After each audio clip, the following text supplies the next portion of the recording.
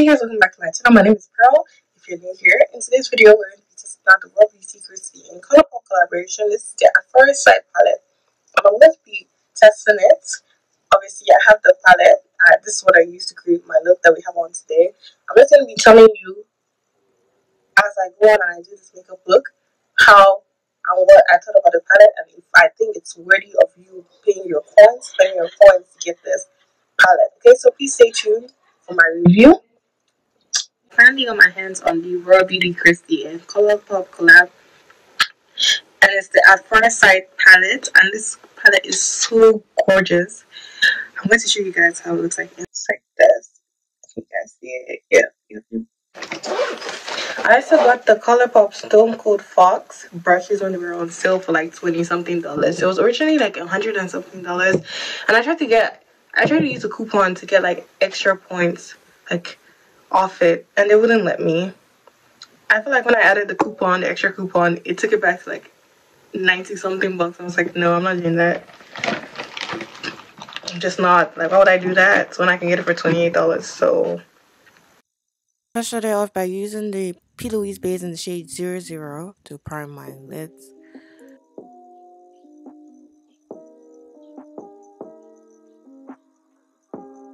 okay, so I'm going to go in with Emerald City right here.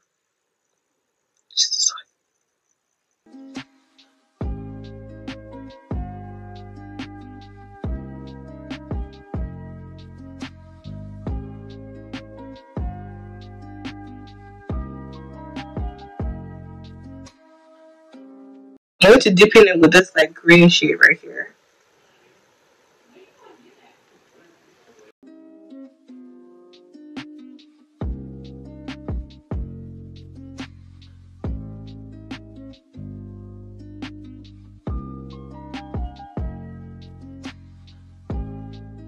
Let's be going into Evergreen.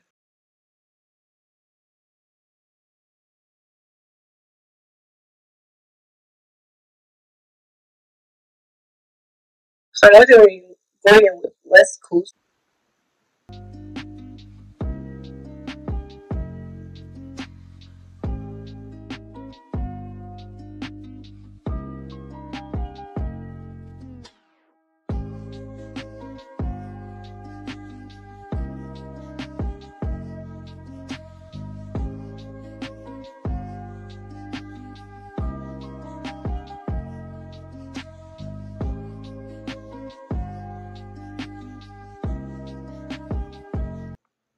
I'm using my Anastasia Beverly Hills foundation.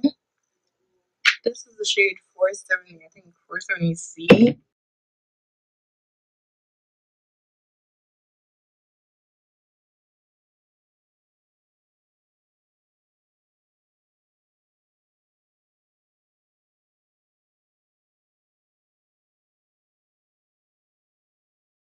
The Revolution concealer in the shade 14.2. Actually, I don't like this concealer shade.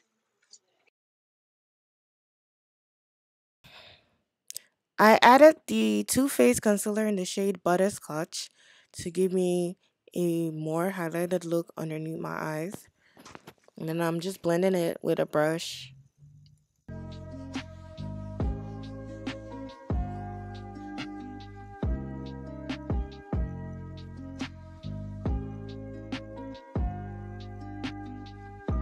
I'm using the AC Cosmetics Dare setting powder in the shade Butternut Beige. This was like literally one of my favorite setting powders. I'm gonna have two of these.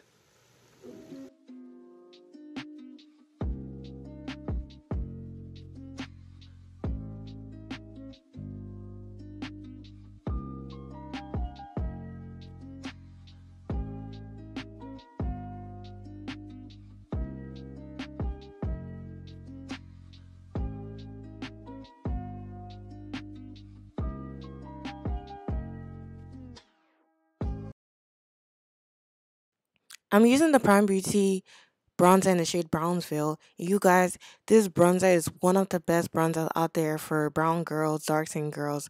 They have other shades, I'm sure, on their website, but you guys, can you see how this is this is like the perfect bronzer shade for me?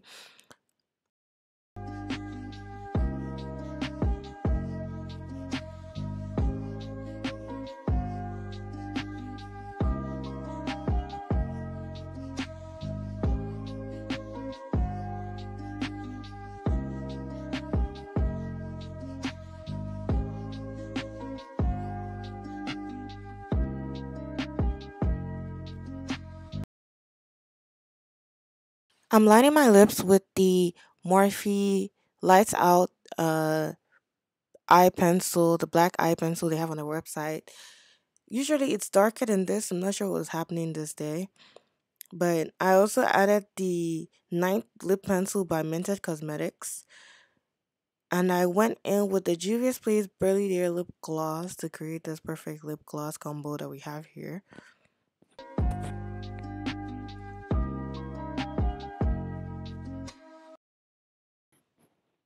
I'm using the Glocaine highlighter by the Crayon Case.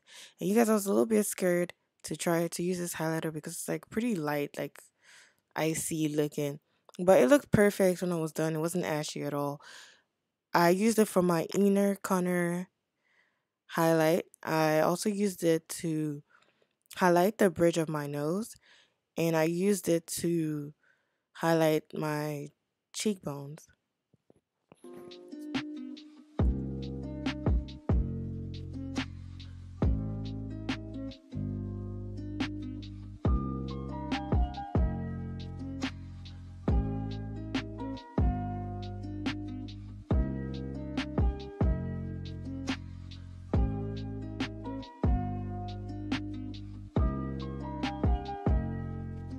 Do I think you should get this eyeshadow palette? Of course, because why not? Like, I don't even know. I actually don't know if it's like still in stock. I know it was sold out the last time I checked.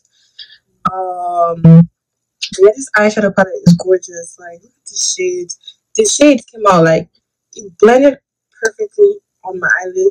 I used Fiddlehead and Emerald.